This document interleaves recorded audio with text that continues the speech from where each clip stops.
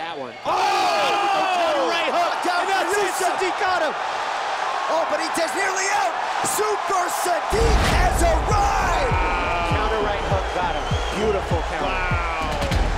A lot of people won money on this guy at the Contender Series after he was handed the underdog role and came good against the highly touted Mike Davis, winning each round and picking up a contract in a really exciting fight that has got a lot of people tipping him for future success. Yusuff in the green camo, Octagon in the grey. The Australian top team from Octagon. And then Yusuff has a super Sodiq squad back in Nigeria, where he sends money back to. These guys are throwing down, Dan. Oh, Yusuff coming forward, huge rips to the body. oh, these are big shots coming through. Octagon's coming up, but that's it. Super Sodiq gets it done in one. You can see here, Simon Mokhtarian, for me, just stood in the pocket for a little too long. He took a couple of those shots as he tried to circle off. He smiled, then he dug his heels in, stuck his ground, and then he took several shots. Looked like he was hurt, rocked and went back against the fence. Now he's still looking at his opponent here. He's covering, I mean, he's taking big body shots, but he's still opting to cover his head.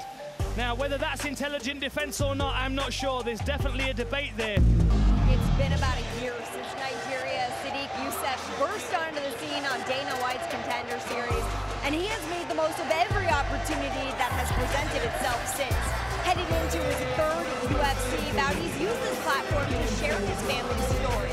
And yesterday he reported to me that he, his mother, and his brother are all close to becoming U.S. citizens. Tonight, as he makes his way to the Octagon, he hopes to have a breakout performance, continuing to change his life and the lives of his family. Fight. Early connection with Sodiq Yusuff in the green, Gabriel Mowgli Benitez, the southpaw in black.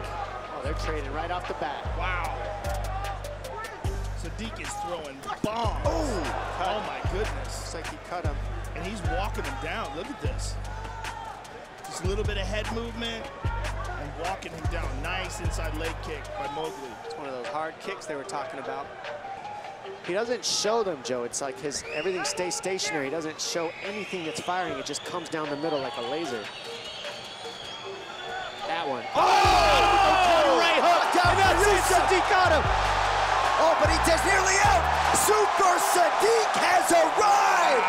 Counter right hook got him. Beautiful counter. Wow. What? Just 8-1, it counted on his power and landed. Wow. And after he was rocked earlier in the round, which makes it even more impressive. Fighting out of Maryland by way of Lagos, Nigeria, enters Super Sodiq Yusuff, who became a U.S. citizen in 2019. 7th UFC appearance for him here tonight. And Paulie, when Yusuff is on, he looks like one of the best featherweights in the world. Certainly he was disappointed the Chikadze fight went away. It's been a trying few weeks in terms of cutting weight, looking for an opponent. Don Shainis in his crosshairs tonight. Shainis in blue, Yusuff in green.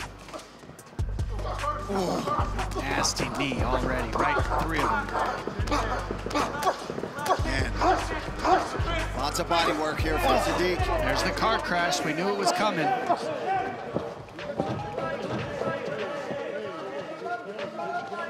There's that front choke. Wow. There's that guillotine. That's pretty tight, guys. It's in, guys. That's it. There it goes! In 30 seconds, Sodiq Yusuff submits Don Shainis. That front choke is next level, and that's what I was talking about. And that is how you do it. Sodiq Yusuff needed to perform, and perform he did. Barely broke a sweat. I'm not even sure he sweated.